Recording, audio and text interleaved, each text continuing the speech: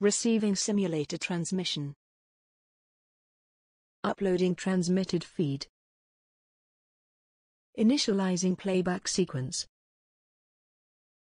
Log execute.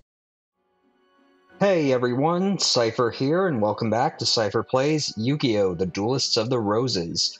In the last episode, we faced down Jasper Dice Tutor at Le Mans, and managed to defeat his Exodia stall strategy by busting through his bunker with Earthshaker. This time, we will be challenging who I consider to be the hardest opponent on the White Rose campaign, Bakura, here at Renee. However, before we get into it, I would like to quickly go over who he is in the Yu-Gi-Oh! Series. So, Bakura / Yami Bakura. Bakura is one of Yugi's friends, a lesser friend than Taya, Tristan, or Joey. He is a holder of a Millennium item, the Millennium Ring, which has the ability to find whatever the user is looking for. In particular, though, this Millennium item was possessed by an evil spirit that was basically the big bad of the first series, Zork Necrophades, I think his name was exactly. I don't really remember. Basically, created as a aspect. The spirit of the ring was basically created as an aspect of Zork that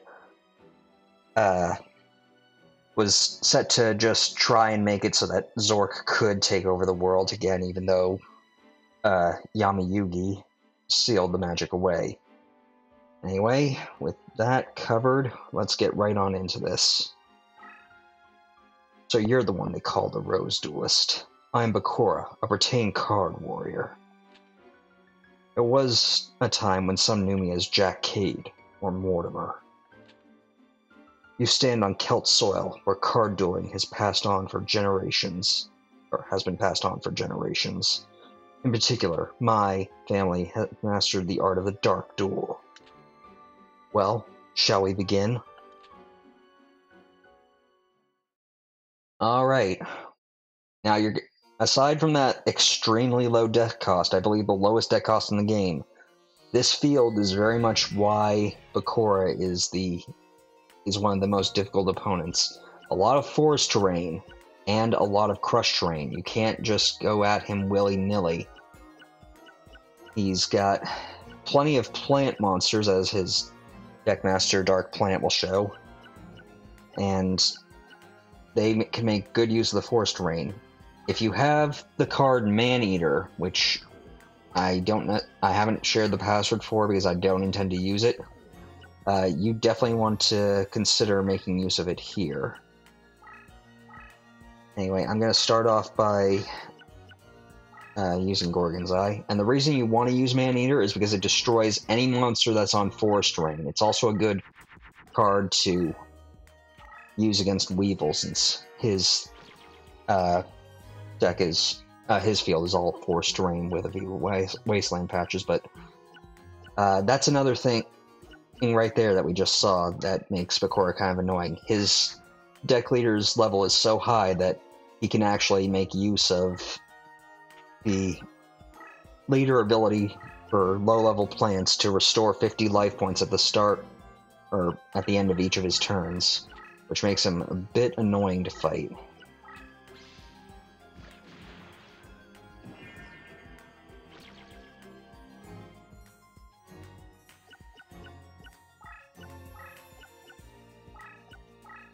However, with this we should be fine.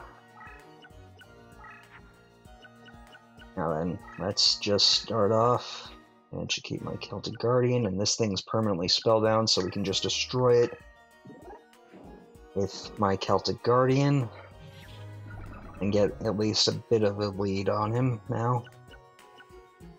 And we'll just have to go from there. Luckily, all of his monsters are fairly weak, so they can survive in the crush terrain.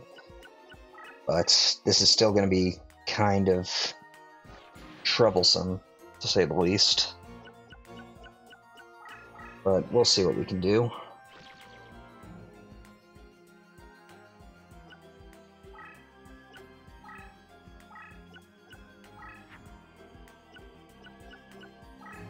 Let's actually throw out this Eat Gaboon.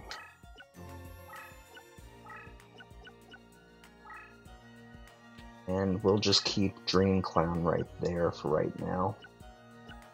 That probably wasn't the best choice, because now my deck leader can be attacked directly, but oh well.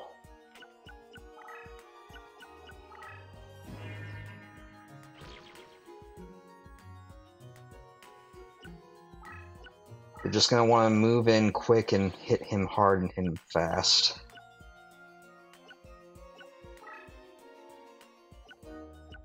So let's just go here and then summon something.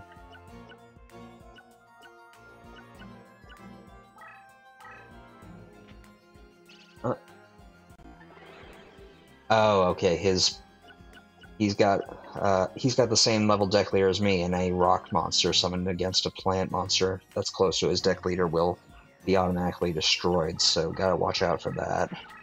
There aren't that many rock monsters, so I didn't really think about it, but yeah, that is a bit dangerous.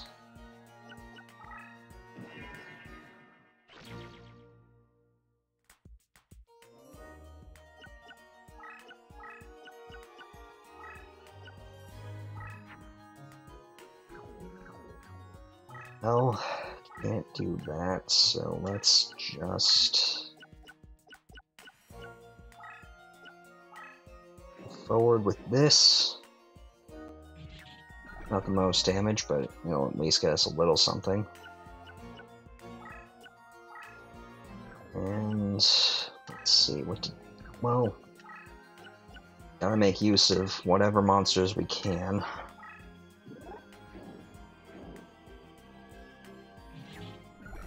Anything to offset the life point recovery that he's got going on.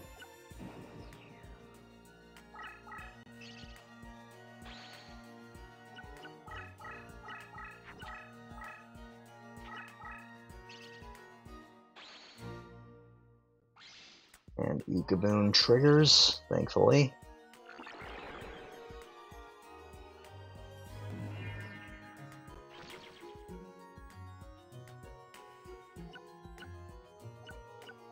Okay, let's destroy that barrel lily.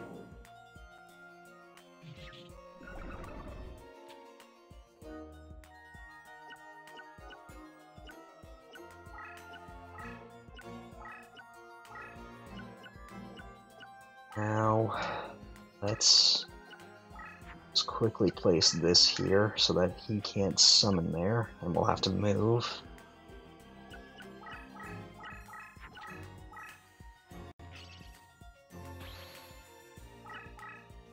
Okay, that was likely to happen, but nothing I can't come back from.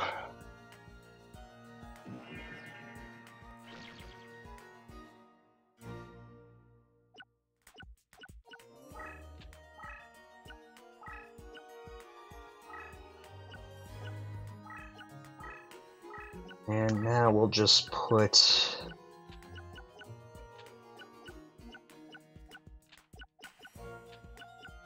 Swordstalker right here, so if he kamikazes into that, we can just destroy him.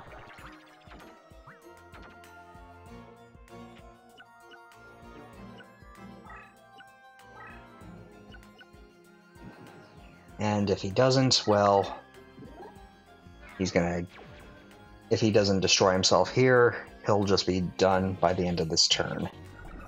Which I don't figure that he'll die here, because he can't really do anything now. So that was actually fairly quick. Really, this battle is only difficult if you aren't very good at working with low-level monsters or don't have anything strong to kind of pressure him into a corner, but luckily I did. Really, the most annoying part about this is that you have to lower your deck cost so much, when before this you were facing fairly high-leveled opponents, or high deck cost opponents, so only slightly irritating. Anyway, got a few monsters off of him, not that we'll be making use of any of them.